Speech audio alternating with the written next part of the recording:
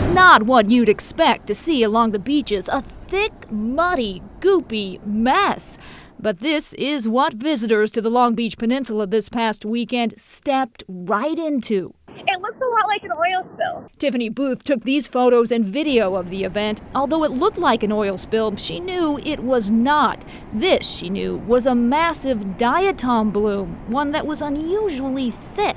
It was a little bit different in the way of how concentrated it was. We don't typically see them in those concentrations. Ann Thompson is a research professor at Portland State University. I specialize in what I call the invisible forest, which is exactly what she says this bloom is.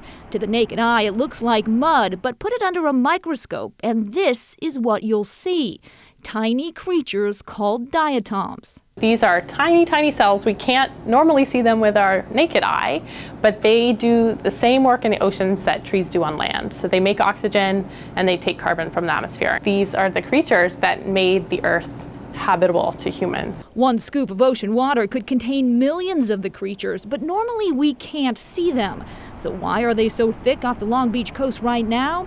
Thompson says it's likely a combination of ocean temperature, an abundance of food, and lack of predators. It's kind of the right recipe of all the conditions being proper for these cells to really explode in terms of their abundance. And she encourages people to check them out. Just don't dive in.